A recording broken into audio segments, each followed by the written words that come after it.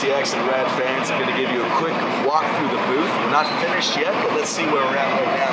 The first thing you notice when you pull up is a beautiful Rio Mini. Right? It actually says Rio Mini up on the top. Love, love, love the roses sitting there. Part of our new configurations as we get better at building Rios, driving down costs. This is where we're at right now. So very, very happy to be able to publicly display it. We brought a Romeo 2.0 to the show. Knows and loves it. Chose not to bring a Romeo 3 just because the timing and the different things that it takes in order to do. We got a Romeo 2.0 to keep those sales momentum going. Let's keep on rolling. We walked into the booth. We've got another Rosa, which is in the process of being fired up.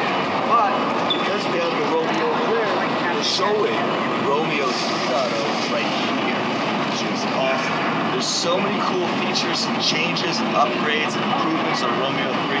We'll get into that in a separate video. Let's keep rolling. And you walk around and it's like boom, boom, boom. I get whiplash walking through this booth, right? Rad Dog version 2. You'll notice bigger, stronger. Again, more details coming out on that as well. Come on into the booth. And what do we got? We got some raw stuff which I'm going to talk about right now. We got some amazing team members. You all remember Gary. Firearm videos all over the place. We got Zach. Good to see you, Zach. Thanks for coming in. We got one of our best implementation project managers, Jeremy, over there. KT runs the show.